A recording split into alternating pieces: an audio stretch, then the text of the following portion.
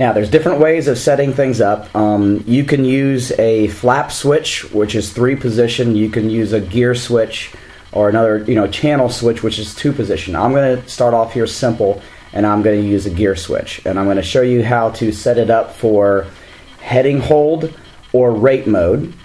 Then I'll show you how to set it up for heading hold and off. And then I'll show you how to set it up for rate mode and off. Okay, so right now I've got it set up so that it's in rate mode and heading hold. Okay, that's pretty simple.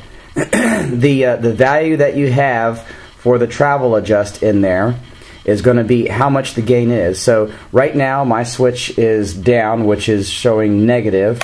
Okay, if I have it positive, it's over there. It's in heading hold. I know that it's in heading hold because in this particular gyro, like a lot of others, the light comes on when it's in heading hold. So I'm simply going to lower this to 30%. Okay, and then I'm going to flip the switch, and then I am going to lower this to 30%. Okay, and those are my two gains that I'll try for heading hold and rate mode. The next thing I'm going to set up is heading hold and off. What I like to do is this, okay? I've got heading hold there, and now for off is essentially a low value of gain for rate mode. So what I'm going to do is I'm going to lower the gear channel, okay? And I lowered the gear channel all the way to 0, and what happened was that light came on, okay? The light came on once I got to about 0.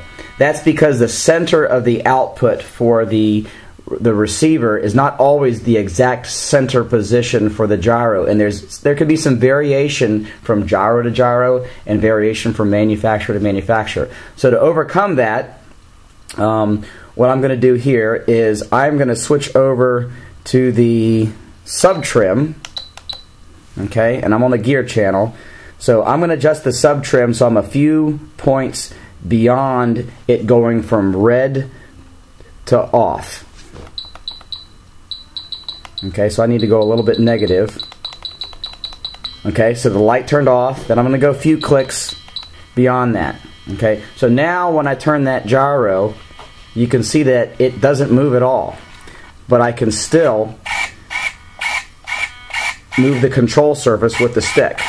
Okay, when I flip it over to heading hold, okay, it's moving. Okay, flip the switch, and now the stick moves it. Now I'm going to show how to do rate mode and off. Okay, so I've got a rate mode gain of 30%. I'll switch over to heading hold mode, and what I'll do is I'll go to the travel adjust and heading hold mode, and I'll make that 0. Okay, so when I'm over in the heading hold mode, the light is still on, so I'm going to switch over to the gear channel, excuse me, the sub trim, and I'm going to look at the gear channel, and I'm going to go negative until that light goes a few clicks off. Okay, so now I'm always going to be in rate mode. So if my switch is in the up position right now, essentially the gyro is off. It's not making any corrections to the control surface. When I flip the switch, I've got about a gain of, what did I have here, 30% on there. So it's going to make some corrections to the control surface. If I wanted to do a flight and I wanted to see how much gain I needed, and I accidentally put in too much, and I get into trouble and I get some flutter, I can go and I can flip that switch off, and then the gyro is no longer going to be affecting that control surface. Now the last method that I'm going to show here is that you can, if your radio has a flap switch, this DX7 has a flap switch, then you can actually plug into the flap channel. In the case of this DX7, the flap channel is the aux1. So I've got a 3-position switch on my my transmitter here. The flaps are over here on my helicopter version here. So the flap switch is there, so if I can go from heading hold essentially to off and over to rate, but I've got to program that off position. You'll notice that when I'm in the middle, the light is on there, so I need to adjust that. So I'm going to go in there and I am going to change the sub trim for the flap so that the 0 position, the light's going to turn off. Okay, so I'm going to go, I want to go a few clicks just past off, the light turning off. So now the it's not going to affect it. And if I go into rate mode, it's got a gain. Go into heading hold mode, it's got a gain. Okay, so let me go in there, and for the flaps, I'm going to lower the travel adjust to about 30%. Okay, go and flip that into rate mode.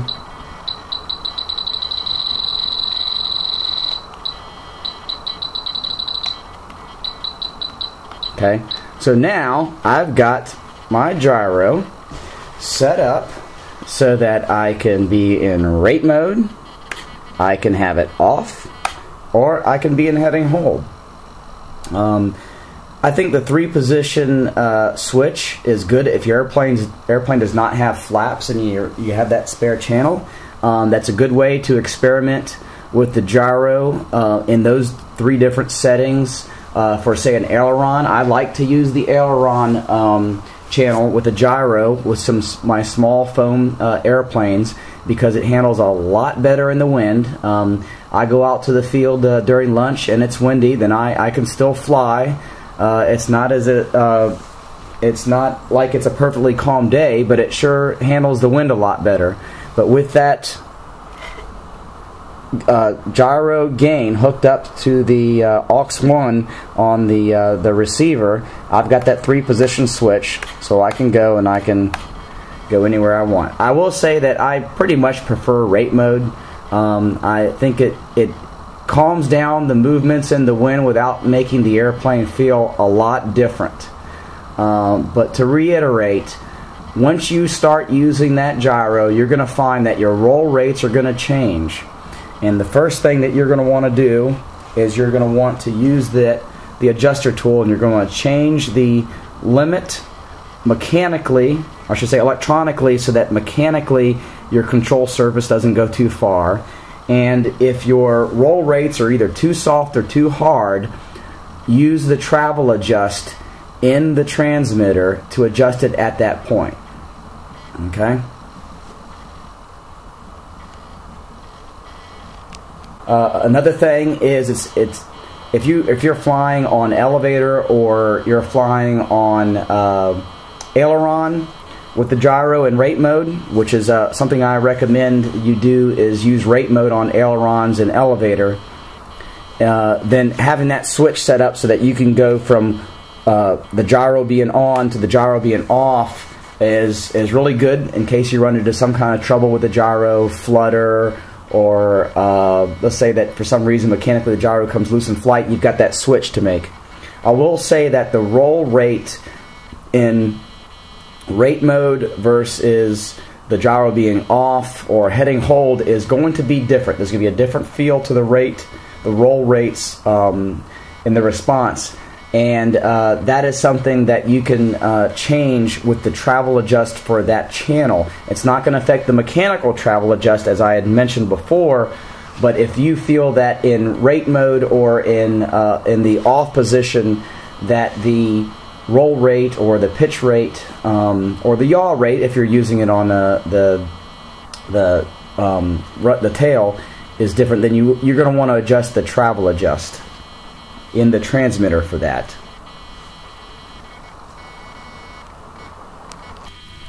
Now with this gyro controlling the servo, the travel adjust for the particular channel, in this case I've got it hooked up to the rudder, the travel adjust is actually controlled by the dial on this gyro. Okay, so if I go full deflection over on the stick, I'm adjusting the dial to get travel adjust.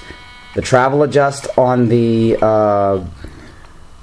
transmitter is not really going to be the true travel adjust for the servo. So to mechanically change that, I should say electronically change that, you use the dial on the gyro itself, not the travel adjust.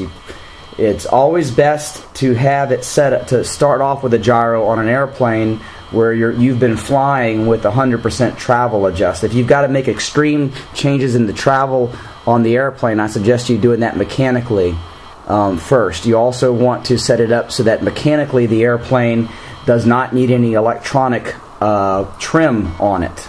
Okay?